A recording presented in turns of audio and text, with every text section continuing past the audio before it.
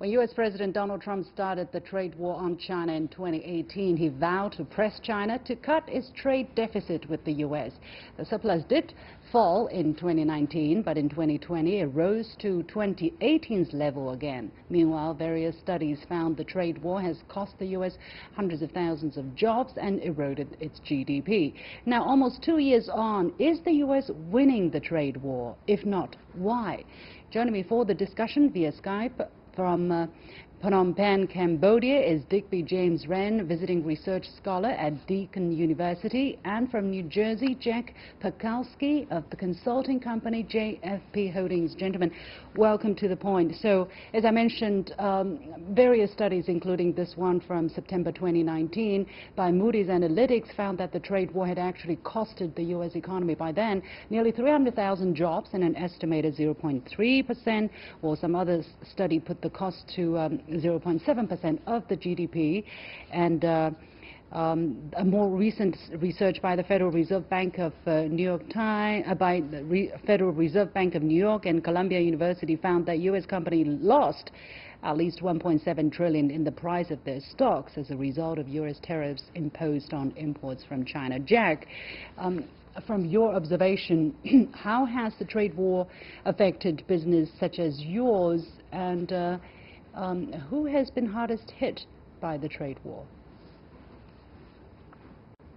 Well, obviously, companies that are importing from China or exporting from China or importing into the United States from China have been hit. For example, in the automotive components area, we know that that's been a factor because of the 25% tariffs on parts going into the United States.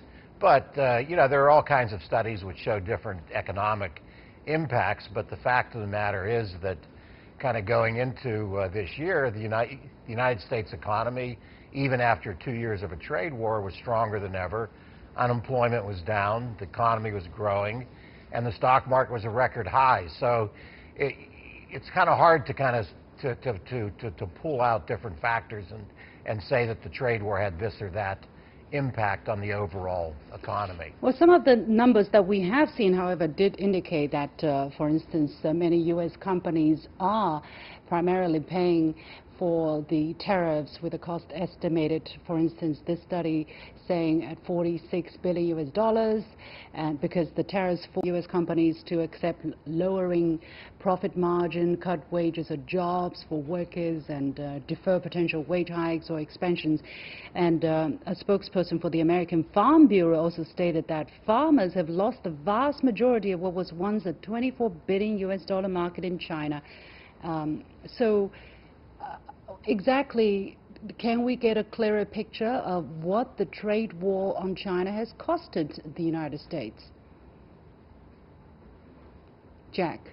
Well, again, I think it's difficult to really pinpoint it because, as I said, all the other economic metrics were very good. So it's hard to say that the trade war had this or that impact. I mean, agricultural products are basically a global commodity.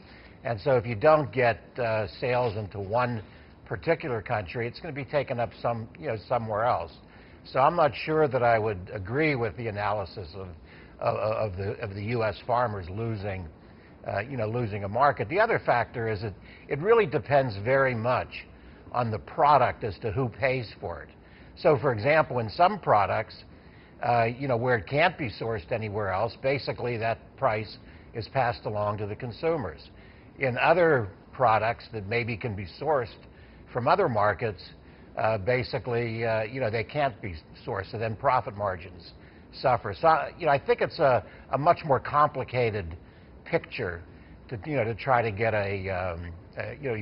try to analyze than just pulling out a couple different numbers. Well, let's take a look at the trade situation between the two sides, though, because that's where President Trump was explicitly, saying that he was going after, for instance, that the surplus between the two sides is too lopsided.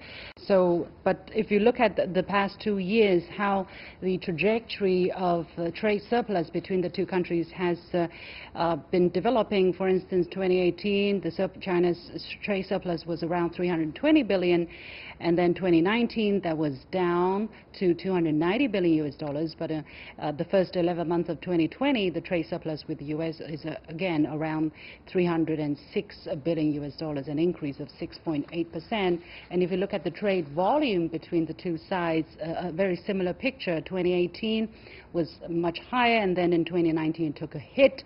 But for 2020, for the first 11 months of this year, trade in goods, we're talking about, went up again. So, yeah, these numbers come from the Commerce Department of China, and the United States might have a different way of calculating everything. But the overall trend should not change so much. So, you know, if you look at the goals President Trump set out to achieve, you know, the trade surplus, and the decoupling possibly between the two sides, or less trade between the two sides, he definitely did not achieve anything on those fronts. Jack, you want to continue? Yeah, so first of all, I'd say that you know, the trade war is really, you know, was used as an instrument, but I think there were broader issues involved. Apart from the you know, the trade surplus that China has with the United States, I mean, frankly, I never thought that was really the real issue.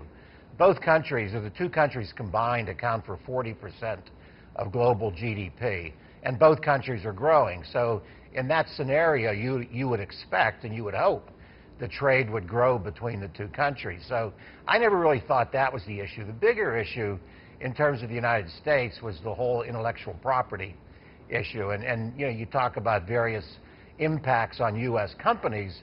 The U.S. Trade Representative estimated that the U.S. companies were losing about $600 billion a year to intellectual property, you know, issues.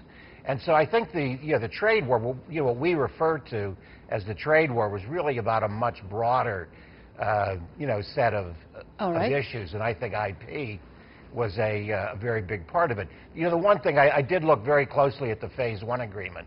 And I thought it was very constructive because it set up a very good mechanism for the two sides to talk about issues like trade, IP, and so forth. So, you know, hopefully that'll continue. Well, President Trump did say the trade war was easy to win. So my question was really, you know, 2 years into the trade war, has the United States won at least the objectives that he set out? Digby, let me get your assessment of the situation. First of all, has the U.S. at least made, you know, temporary victory or progress in its trade war on China? And how do you look at the trade numbers, including volume of trade and surplus? Well, the first thing to say is that the Republicans historically are always the political party of tariffs. I mean, they really like tariffs. And the other thing that they tend to do, the Republicans tend to do, is they subordinate trade policy to foreign policy objectives. And this is historically true. They've always done this. The difference with Donald Trump is that he has really you know, used this in an unprecedented fashion to the point that, you know, it's belligerent. And that's very much, you know, as he said, a whole of government approach to doing this. So the short answer is really that they've failed in their objectives. And the reason they've failed, of course, is because it doesn't deliver export gains, it doesn't deliver rising incomes for Americans, it doesn't deliver greater manufacturing, it hasn't done any of those things. What it has done, of course, is upset all of the trading partners, and specifically China. And at the same time, what those tariffs tend to do is they only target areas that are high value add. They don't target areas where it's fairly inexpensive, fairly cheap and easily done, and China's very strong in that area. And so that hasn't been affected at all. So, of course, the volume of trade has increased in those areas. It hasn't increased in the really high end. Of course, that's where it's been affected the most. You know, TikTok, Huawei, all that sort of thing. Look, he's made errors, and of course the government is subsidizing, the US government is subsidizing their farmers, and that's unusual because American agricultural products have always been really competitive. And this is, you know, it's really unusual that they should have to pay the government pays such large subsidies to its farmers. And of course, inside the WTO, that would be a problem as well. Yeah. Let me bring in Jack. Let me bring in Jack, because Jack seems to, although his personal business is suffering, Jack, I hope I'm putting it right, although your personal business is suffering, I understand, because of the tariff and the trade war, you seem to think that, you know, the trade war might have actually paving the way for the U.S. to achieve its strategic goals. Look, I think the trade war, what we call the trade war, was really President Trump's way of taking a time out and saying, look, we've had 20 years of you know, growth in both countries, but there are issues between the two countries, none of which were ever being addressed by any prior administration, including the Republican administrations. And so the trade war was really a mechanism for getting the two countries to discuss very serious issues.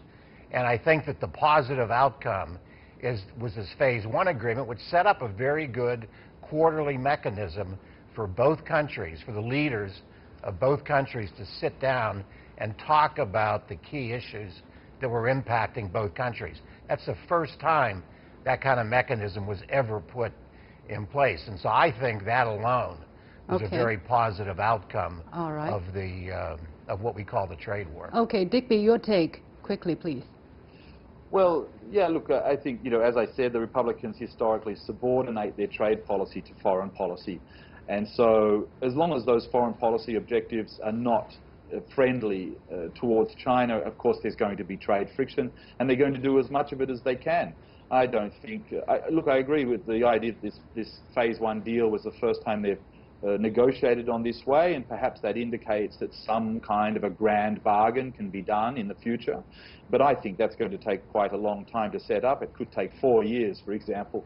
You know, it might be 2024 before you even see a glimmer of that.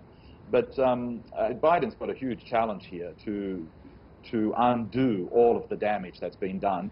And, you know, look, the Americans, what do they really want out of all of this? I think IP protection is good, but let's look at what the reforms that China's introducing. They're introducing incremental reforms, they're testing them, and then they put them right across the board for the whole country. So it's happening slowly but surely. And, you know, don't forget, China is still a developing economy. Just because it's really large does not mean that it's a developed economy, fully developed economy yet. Well, it's really a deep topic, and we only have so much time to cover so much ground. But one show at a time, we'll talk about these important issues. Many thanks to my two guests, Digby James Wren, joining us from Phnom Penh, Cambodia, and Jack Perkowski, joining us from the United States.